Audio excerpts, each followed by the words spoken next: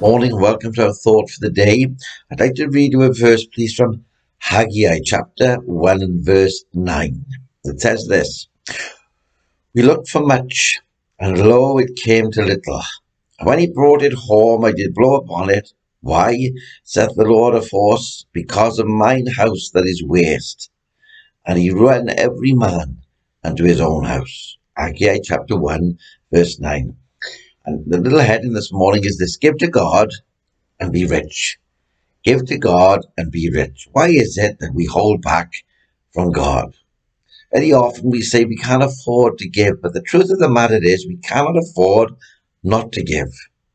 But when we give to Him, He gives it back, pressed down, shaken together, and running over. He gives it in ways that we would never dream of. Very often, you see, we give grudgingly to the work of the Lord, and we use the excuse that we must look after our own needs and the needs of our family first. But this is false economy. And we forget that to neglect the house of God is a sure way of bringing ruin upon our own houses. Our God is a method where He will cause our endeavours to succeed beyond our wildest expectation, just like He did with the widow and the oil and the meal. Can you remember? Because she gave the little she had, so He gave His all-sufficiency to her. To hold back will rob us of God's best. Or we may say we have great plans, but He can bring our plans to naught. Remember Gehazi? He had great plans. He had a plan on what he would do and how he would set himself up for life.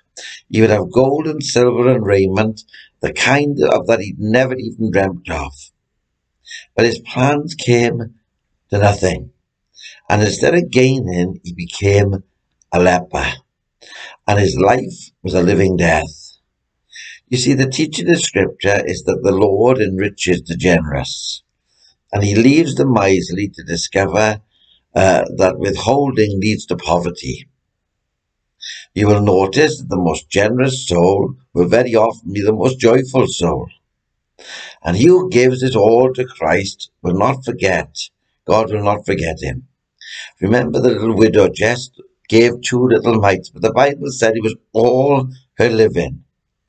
And God made her an eternal testimony, an example to us all.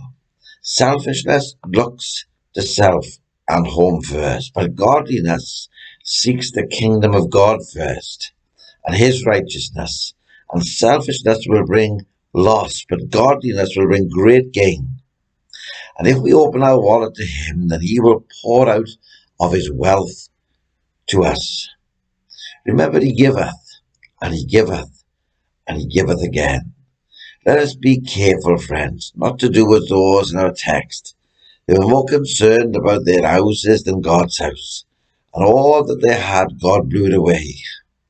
And they lost because of their own selfishness. They wanted more for self, while God's house lay in waste. God help us to get our priorities right. Give to God, and He will make you rich. God bless you. I look forward to speaking with you again tomorrow morning.